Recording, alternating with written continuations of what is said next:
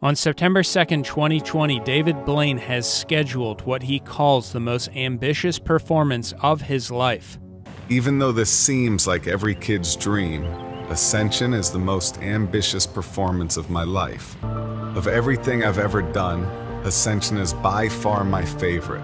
He calls it Ascension. Speaking about, quote, Ascension, Blaine said, "I'm hoping to be able to push this beyond anything that I've ever done before. Set a reminder to be the first to know when I ascend." August 30th, 2020, quote, "I'm hoping to ascend in a few days." The feast day of Jesus' Ascension is one of the holiest days in the Christian calendar. Jesus' bodily ascension into heaven is professed by Catholics each time they say the Apostles' Creed. In Acts chapter 1, verses 9 and 10, the ascension is described as when Jesus was taken up, and a cloud hid him, so that the people could no longer see him. Blaine says his goal in ascension is to float up into the sky until he vanishes. I want to disappear, like I actually want the visual to be that I disappear into the sky. I would go floating all the way up and disappear into the sky legitimately.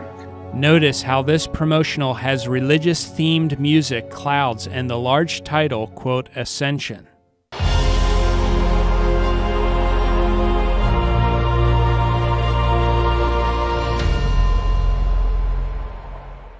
Blaine didn't need to call his event Ascension. He could have called it Above the Clouds or Into the Sky. Since Blaine is a false Christ, however, he calls it Ascension. So the new one that I'm working on, it's called Ascension, and the goal is I want to take a bunch of balloons and just float up into the sky until I vanish. In this clip, notice that Blaine puts his arms out like he is Christ being crucified. Blaine uses words to describe his, quote, miracles that have been used to describe real miracles of God. Quote, "For those who believe, no explanation is necessary.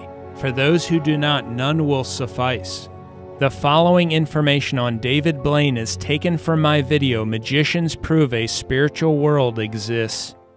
Famous American magician David Blaine's interest in magic began at the age of 4, when he was given an occult tarot card deck. Blaine talks about this deck in his book Mysterious Stranger, quote, "My grandmother had given my mother an amazing deck of tarot cards. I played with those cards wherever I was." Here is a picture of a tarot card from a deck that Blaine describes as, quote, beautiful in his book Mysterious Stranger. Tarot cards are representations of occult teachings with pictures. Magic is all I wanted to do since I was a little kid. That was my only dream.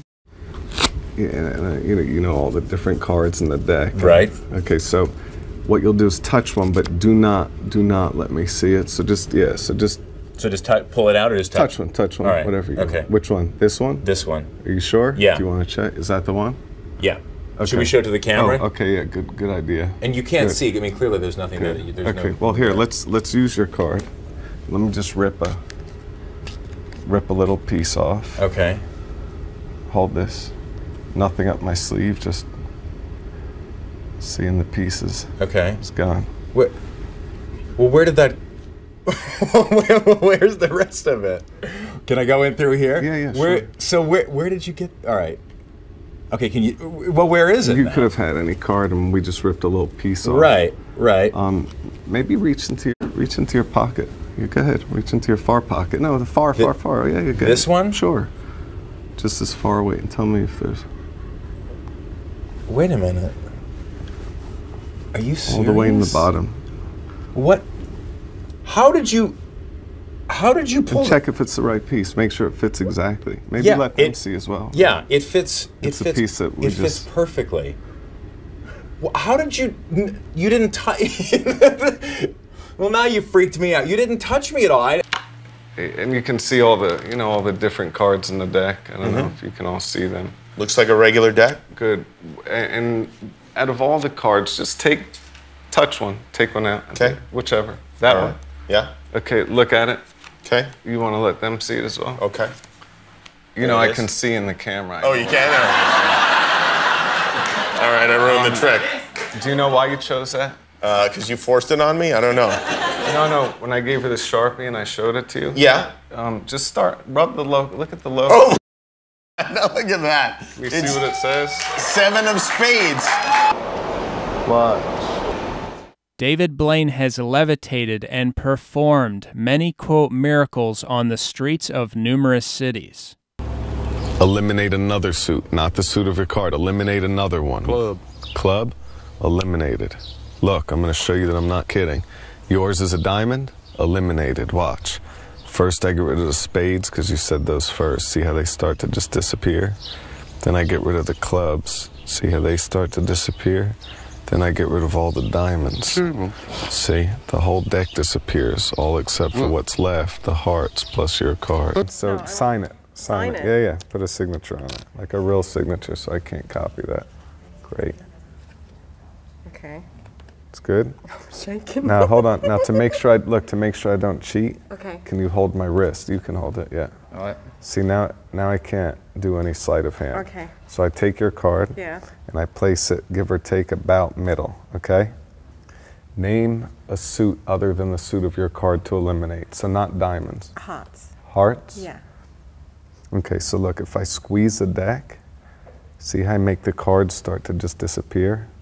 See how the whole deck starts to vanish? Oh, you, Mac. See, everything disappears except for hearts, because of course the card that you sign.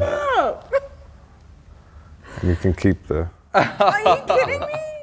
Here's the idea. Watch close. If I squeeze the deck, Jimmy, see, I make the cards start to vanish. See how all the cards start to just disappear? See, everything disappears except for hearts because that's what she thought of, and of course.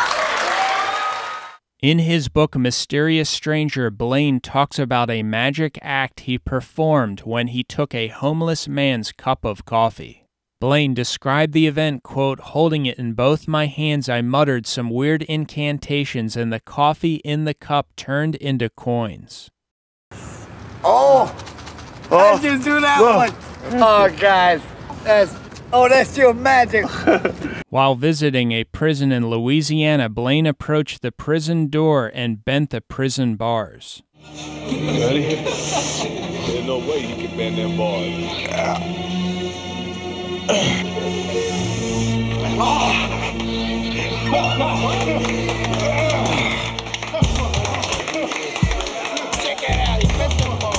I've been here 25 years. I think he's been here like 33 years.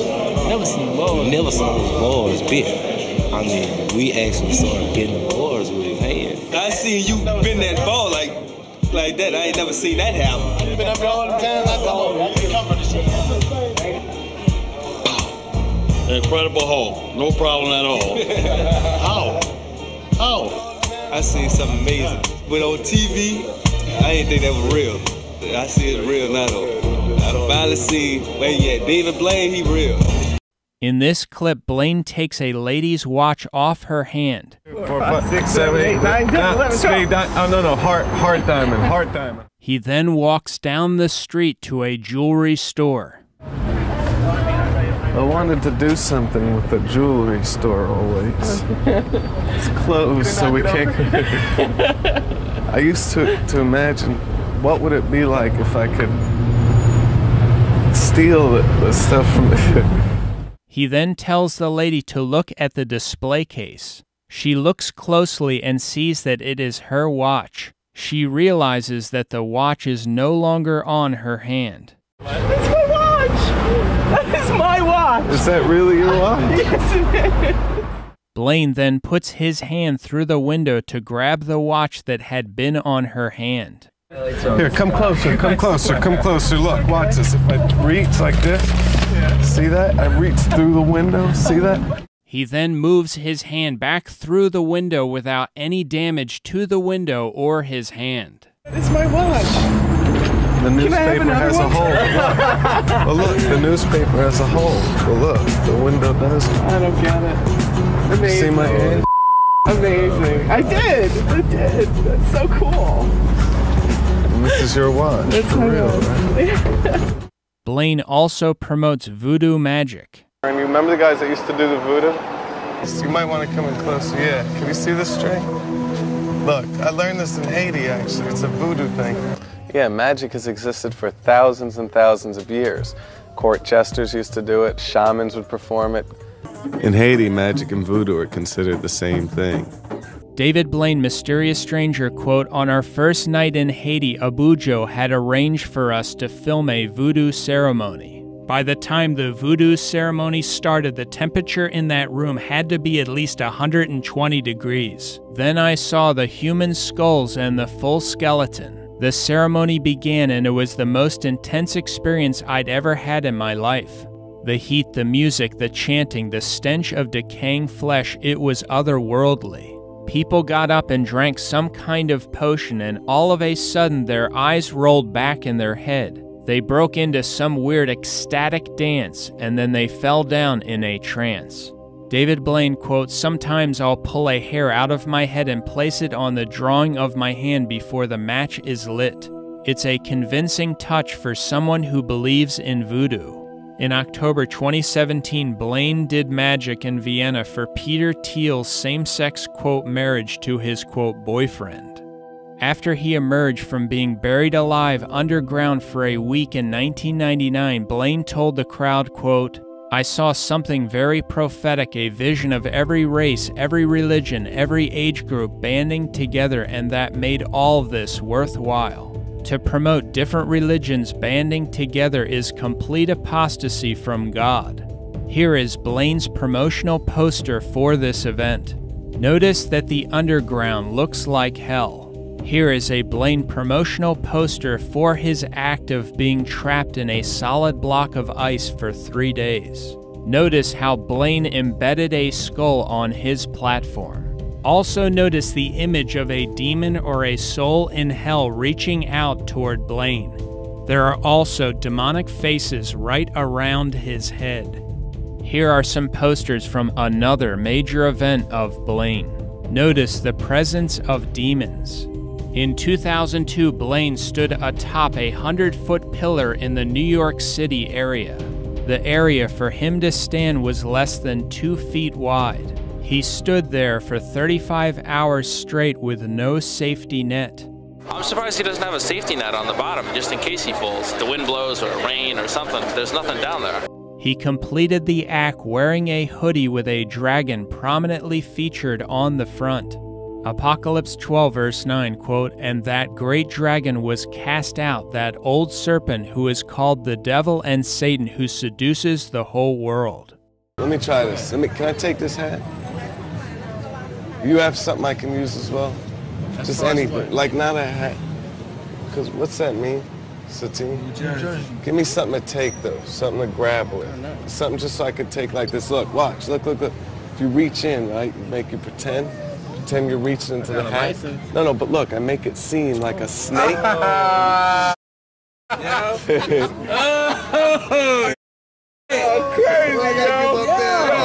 crazy. What the hell we got? Look. Apocalypse 20 verse 2, quote, "The dragon, the old serpent, which is the devil and Satan."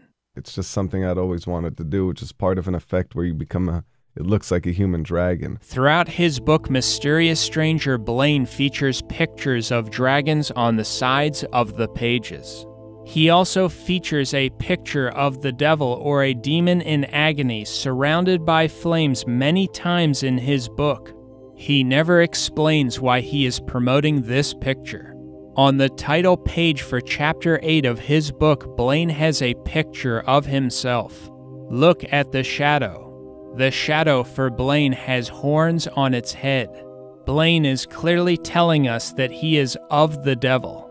Blaine has the look of demonic possession, a dark figure who, in his own words, produces works that are dark. I'm doing a one-man show in New York, which is an off-Broadway show that's going to be very dark and different than anything. Jesus says that those who are evil love darkness, walk in darkness, and are of the power of darkness. St. Paul also repeatedly describes the devil's power as that of darkness. Now watch, ready?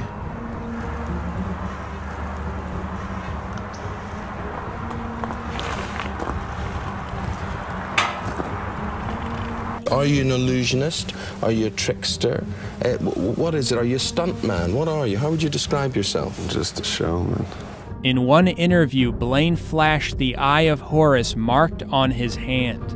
He said that it's his protection from death. Is this part of the show, this stare and the eyes and all that sort of thing? The eye in the hand. And what is that? What is the eye in the hand? Let's see that again. It's protection. Protection. What does that mean? Protection from death.